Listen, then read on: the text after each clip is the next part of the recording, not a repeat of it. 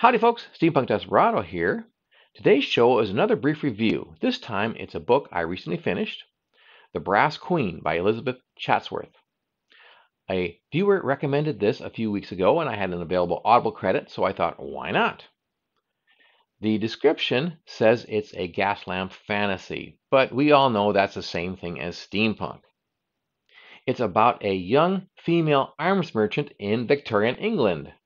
My first impression was that this was one of those dystopian, grim stories that was so popular in the 1980s and 90s for steampunk. Whereas I prefer the more positive and whimsical variety. Well, I was wrong. I soon realized it was a satire, set in an alternate Britain that exists within the multiverse. Now, don't fear the author does not abuse that concept. Alternate dimensions play only a small part in the story.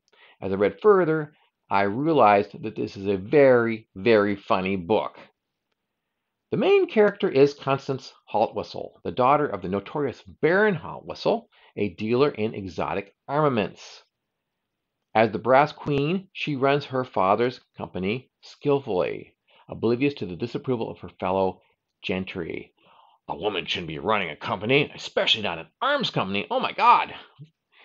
The problem is her father has gone missing. He's been gone for several years. He's about to be declared legally dead.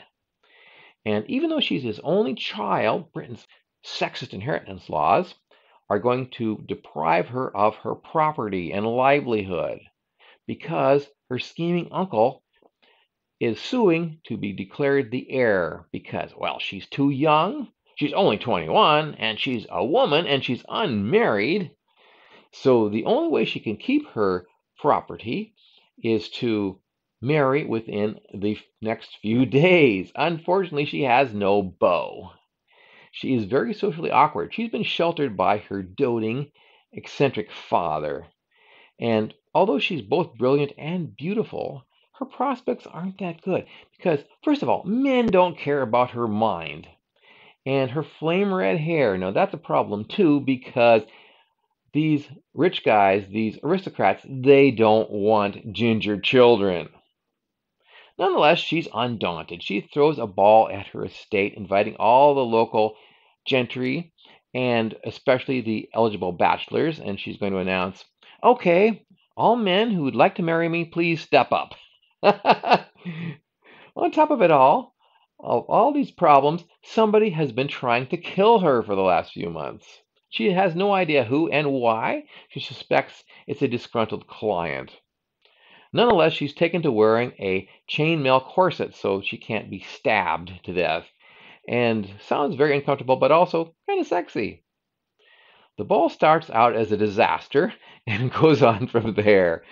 As she notices an uninvited guest, she thinks, oh no, somebody is trying to kill me. So she's going to have the guy ejected when it so happens that another assassination attempt occurs right at that time, and he foils it. His quick thinking saves her life. He is J.F. Truesdale, an American spy posing as an engineer who was recently hired by her arms company. And he's attending the ball with her other top scientists. Now, in all that kerfuffle, the top scientists disappear and they're presumed kidnapped. But where? Who? They don't know. And Constance knows she needs some help. And so she essentially blackmails Truesdale to stay around and help her out, even though he's been planning to go back to America with his stolen secrets. So the setting is one of the more interesting parts of the story. Like usual, it's a steampunk world with anachronistic technology, late 1800s, airships, ubiquitous steam engines, and clockwork devices.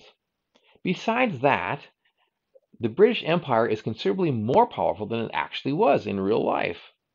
There are outrageous conspiracies within the royal family where they're plotting to bump each other off and seize power of the empire. Queen Victoria is not the matronly figurehead that we know and love. No, she's a hands-on tyrant who is greatly feared even in her 70s. She is a badass queen. Now, I love this setting, and I love the way that Chatsworth kind of switches up some of the steampunk tropes. As you'd expect, these two characters, both young and single, they appear to have some romantic prospects, even though Constance cannot even think about marrying a commoner and a foreigner to boot. As is very common in romantic plots, the pair start out hating each other, whereas the man is usually the arrogant and abrasive one. In this case, it's Constance. Truesdale's a gentleman, and he feels duty-bound to help a damsel in distress, to a point, although Constance is going to drive him nuts if she doesn't get him killed first. Though neither, of course, are what they appear to be. Truesdale's a spy, and he's got some shameful secrets. And Constance, beneath her prickly exterior, she actually has a heart of gold, which Truesdale is slowly discovering.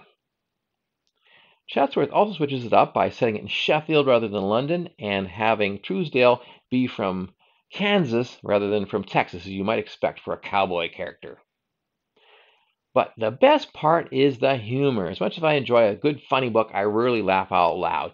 Even while reading Chris Elliott's very silly steampunk satire, Shroud of the Thwacker, I only laughed out loud a couple times, maybe 5 tops. In this case, I lost count. Besides the crazy mishaps that happen in the action scenes, with poor Truesdale getting his nose broken and so on, there's the acrimonious interaction between him and Constance, with lots of quips, put-downs, and double entendres. I also love how the chapter titles are all horrible puns, such as Blood, Sweat, and Gears. Now, as groan-worthy as they are, I love a good pun if it's not, done to excess. Constance's flamboyant male cousin is another favorite character. He steals the show whenever he's on scene.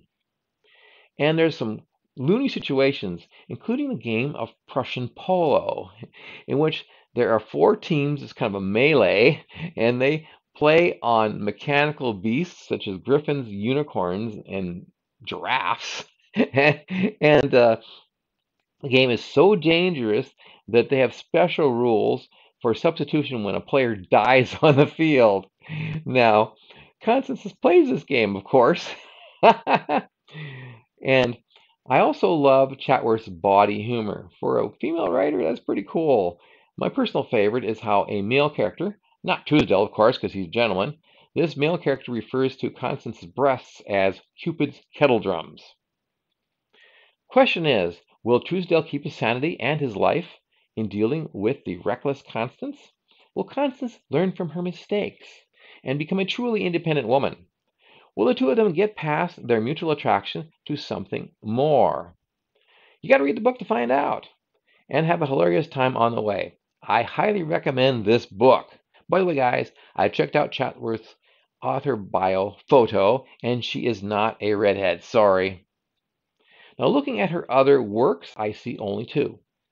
Though I may have missed some. One is a steampunk short story called 10 Minutes Past Tea Time, and I love that title, but I haven't read it yet. But I'm also very happy to say that The Brass Queen has a sequel called Grand Tour, which came out very recently, the 23rd of April this year. I can guarantee you I'll be reading it. So, this has been my review of Elizabeth Chatworth's Brass Queen, published in 2021, which has a sequel that came out this year. Please comment below. Please like and subscribe. That helps us out.